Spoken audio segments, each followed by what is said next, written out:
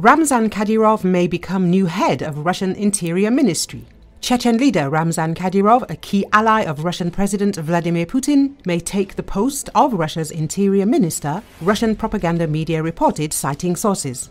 As the Tsargrad edition notes, the terrorist attack at Crocus City Hall and the subsequent detentions of migrants may lead to a rotation in the post of the head of the Russian Interior Ministry. There are several candidates for Vladimir Kolokoltsev's place. The possible appointment of Ramzan Kadyrov to this post is assessed ambiguously. On the one hand, his tough leadership can be effective in crisis situations. On the other hand, Kadyrov has no experience in leading a federal structure. Other names are also mentioned in the material. In particular, one of the possible candidates for the post of the head of the Interior Ministry is the director of the Federal Penitentiary Service, Arkady Gostev. Previously, he worked in the structures of the Ministry of Internal Affairs and held the post of Deputy Minister of Internal Affairs from 2012 to 2021. The name of Dmitry Mironov, a former aide to the Russian president and ex-governor of the Yaroslavl region, was also heard. The possibility of Kadyrov taking the post has not been ruled out, although it could be more of a threat to the existing structures of the ministry than a practically justified decision, experts believe, Russian media noted. Kadyrov, leader of the Chechen Republic, has been among the most aggressive Kremlin allies in the conflict, urging Russia to ditch peace talks with Ukraine, claiming to have fought on the front line. According to Ukrainian officials, Kadyrov and Chechen fighters were involved in a plot to assassinate Ukrainian President Volodymyr Zelenski in the early days of the conflict.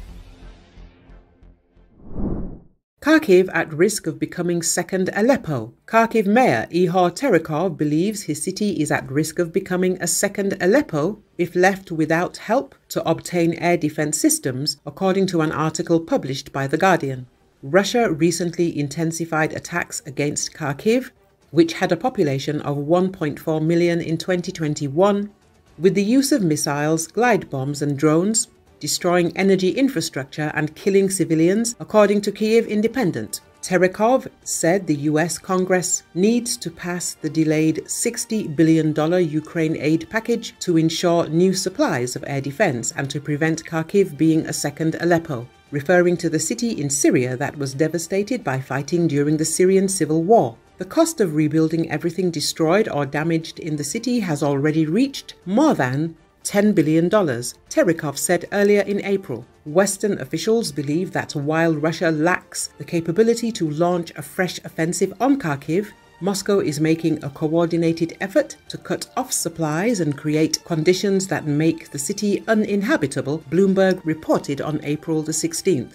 Bloomberg's report echoed Terekhov's remarks to The Economist that Russia aims to make the city uninhabitable for civilians. At the end of March, Russia destroyed all the electrical substations in Kharkiv, leaving Ukraine's second largest city without a stable power supply.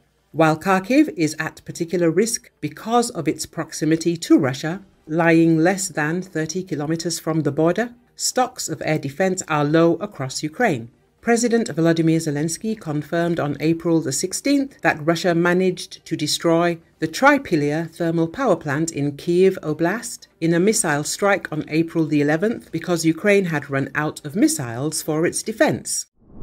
China is ready to limit Russia's capabilities. China actively joined the settlement of the war in Ukraine. Xi Jinping said he supports the peace conference in Switzerland if Russia and Ukraine both take part. He also noted in a conversation with Olaf Scholz that Europe should not escalate the situation by providing military support to Ukraine. The head of the Center for Public Analytics of Ukraine, Vesa Valery Glochok, suggested in a conversation with Channel 24 that Xi Jinping thus calls on the United States and Europe, together with China, to contribute to ending this war. Washington is constantly concerned that Beijing is increasing the volume of cooperation with Russia. That is why the head of China probably demonstrates that he is ready to limit Russia's capabilities in the conduct of hostilities, he stressed. Xi Jinping has not made such statements for several months.